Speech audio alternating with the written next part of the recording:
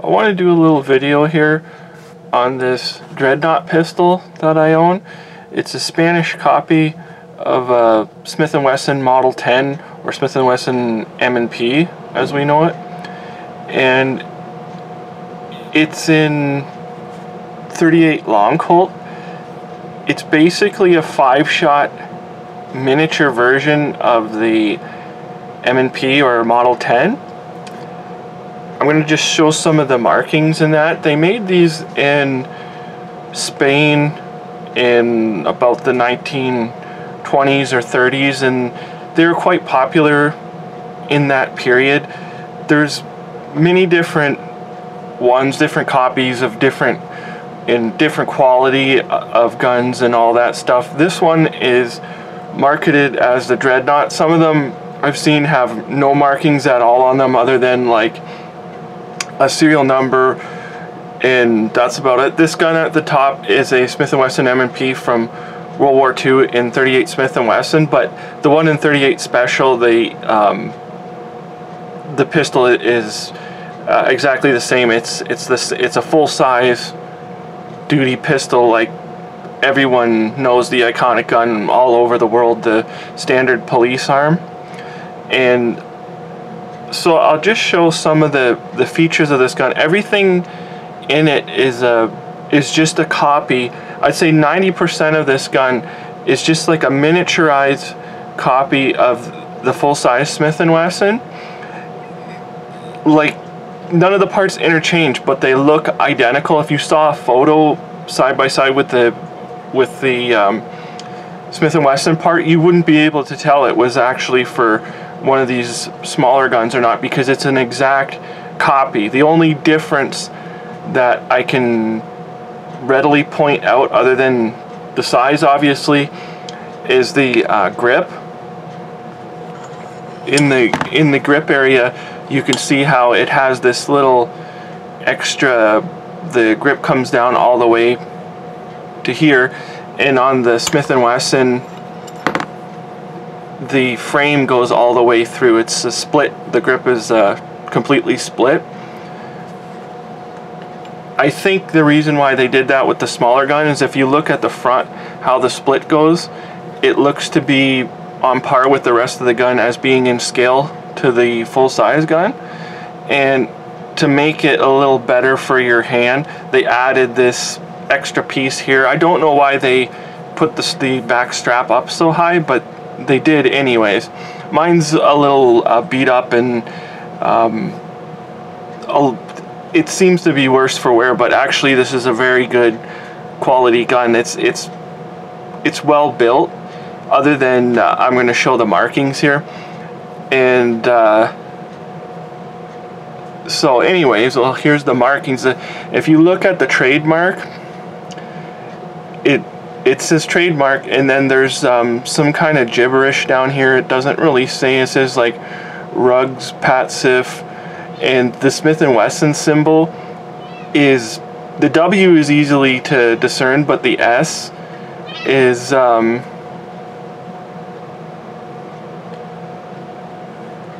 W is easy to discern, but the S is a little more like hard to see in there. And you can see the markings on the barrel say 38 long and CTC. I'm not really sure what the CTC is supposed to stand for, and it's very very roughly done in there. The barrel markings, which are the most important, you can see it says on there revolver Dreadnought, and every mark, it's almost like it's hand done. I'm guessing that they stamped it out with individual letters to make the actual stamp. It wasn't even like a singular stamp, maybe, because it's very very primitive how they did the marking.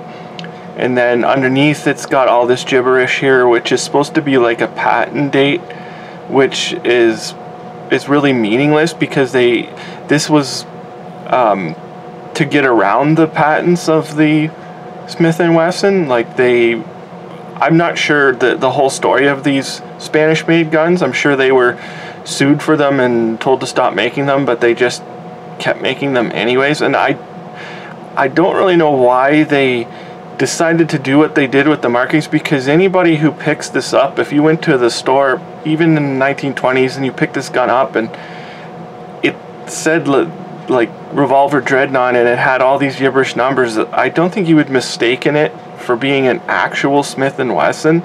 So I'm not really exactly sure why they put the markings on the way they did. It would make more sense to me if they actually copied the actual Smith and Wesson name and put it on there, but whatever, that's not really important.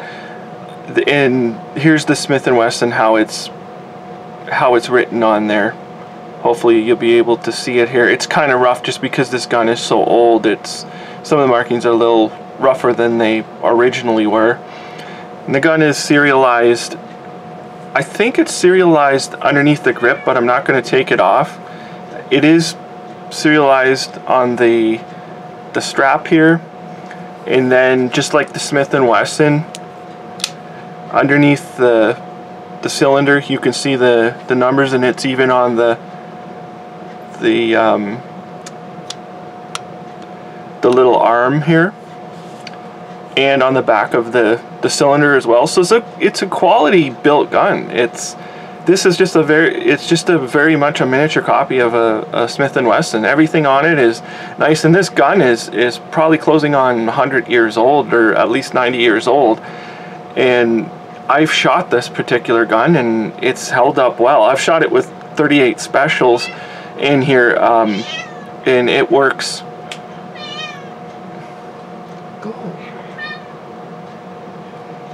I've shot it with 38 specials in here, and it seems to shoot just fine. So the quality of these guns, I guess it varies. This particular one is very nice. Oh, one other marking is here on the medallion. Again, it's gibberish. The W is easy to make out, but the S is just barely even noticeable in there. It's missing from the other side, of course.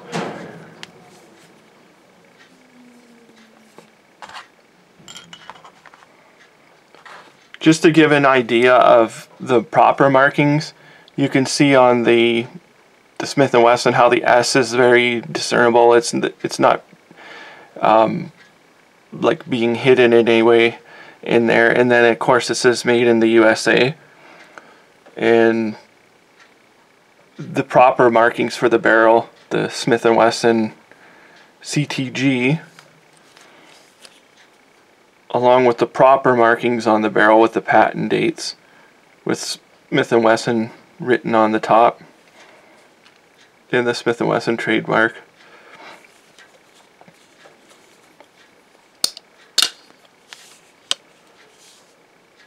You'll find the same serial numbers, but the serial numbers obviously on the Smith & Wesson are accurate, and they actually mean something. This one is actually marked to the American. It has a serial number. It's a pre-victory model, I believe they called them, and it's got an American proof stamp on the bottom, but it is not in 38 Smith, or it's not in 38 Special. It's in 38 Smith & Wesson, or the 38-200, which is actually a British cartridge. So I don't know why the Americans have the proof stamp on it, but that's not really what my video is about. It's about the Spanish copy, which I enjoy shooting this gun. It's kind of fun because it's such a small pistol, and I've seen people criticize them for being not good quality or dangerous to shoot, things like this. And I believe the reason why that is, Mike Bellevue just did a video on reloading the 38 long Colt, and even with these other guns, some of them are in different calibers, 8mm Lebel, 32-20 I believe it is. In Mike Bellevue's video about the 38 long Colt, he shows in there how back in the old days, like the 38 long Colt cartridges are not all equally created. There's an early type and then a later type. And they change the sizes of the cases. There's even a 38 short Colt. With this particular gun, 38 Smith and Wesson, or 38 Special will fit in this gun. 38 Smith and Wesson will not, but 38 Special will fit in here as long as it fits the cylinder. It's able to fit in there, and I believe this is the reason why these guns have a bad reputation, because people are putting the wrong cartridges in them. Like, I know myself, I've put the wrong cartridges in there, but I believe that this gun is strong enough and able to handle it, and it's not like I abuse it or anything. I do have a supply of 38 long Colt now, which is what I shoot with it all the time, but just to test it I was using 38 Special. And if you were using that all the time, or using plus P rounds, just the wrong cartridge for the gun, you can damage it, and it's nothing, it shouldn't be a reflection on the gun. If you're putting the wrong cartridge in it and having it damaged or broken, it's not a reflection on the gun. It's because you're using the wrong cartridge, which it's unfortunate they got that bad reputation, but they're fun little guns, and they're so cheap, and they're available, and they're nice to just sort of work on, or you can practice on them. And so I just wanted to make a video about this interesting little gun. If you see the difference in size, you'll see how it's very much just a miniature copy. It's like a, I don't know, I would say it's bigger than 3/4 the size.